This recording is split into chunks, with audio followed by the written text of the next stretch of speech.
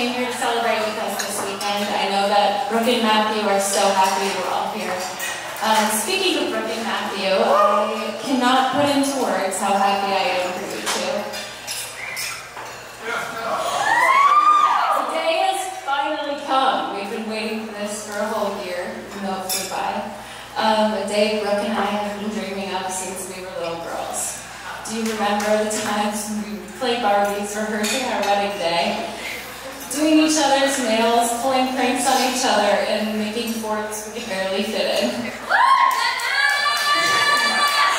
Now we just work our asses off, stress about who's gonna watch the dogs and which health insurance we should buy. But I'm just kidding. Adult life isn't all that bad. In fact, Brooke and I never stopped dreaming together because today we're owners of our own marketing company, and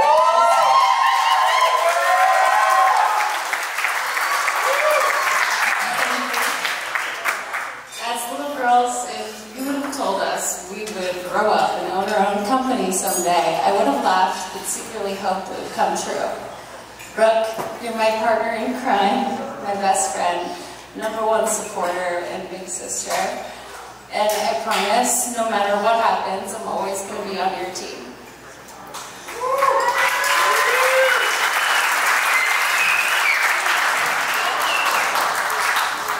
I think all of your friends and I can agree that our lives are so much richer with you in it.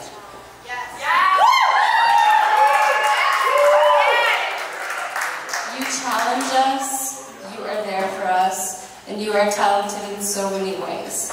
I have always admired and looked up to you. And now, thanks to you, I have a big brother.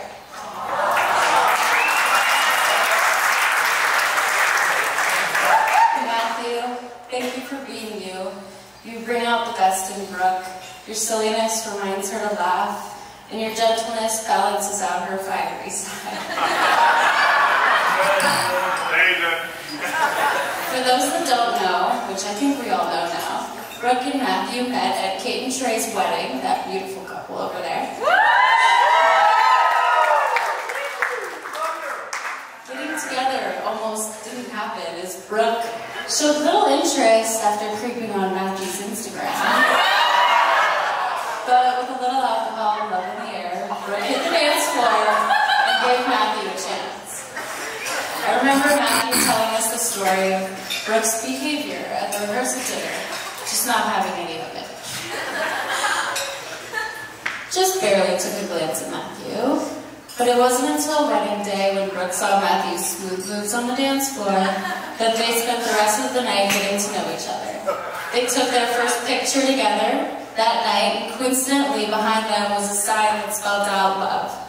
From then on, they were inseparable. The second hurdle Matthew had was getting my approval. Matthew had just left from one of his many visits from FSU after the wedding where they met. He and Brooke had an amazing weekend together, and Brooke was so excited to share the details of the weekend with me. She called me after Matthew had left and told me that they went hungover in last night's clothes to Tijuana Flats.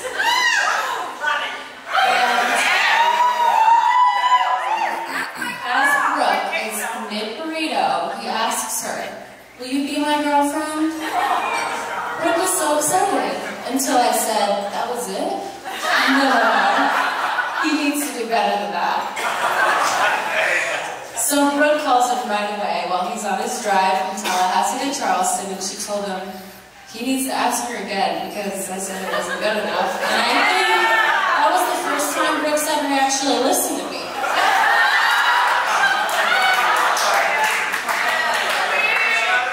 Matthew responded with, "What the hell?" Sorry, Tyler. I thought you liked me. After working out a better Go Steady event, he finally got my blessing. The next test was the Wisco test. While Matthew still has some conditioning to pass the Milwaukee tailgate test, he has run over the group board, and we're so happy you all are here today.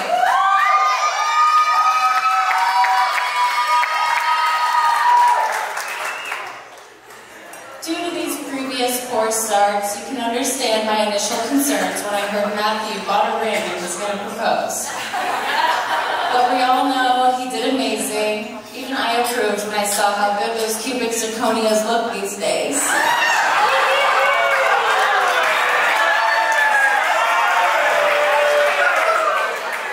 Seriously though, I am so glad Matthew was persistent to my challenges, as I could not love him more than my sister, but pretty close. The engagement was over the top, and I only wish for your marriage to have the same joys, surprises, and amazement of this past year. As the Maid of Honor, I only had a few jobs, as Brooke took over as the master planner, making every celebration epic. Are we surprised? It truly has been a year of beautiful celebrations, and many of you have been able to be there. For those that this is the first night, buckle up. The McNultys are not going to disappoint.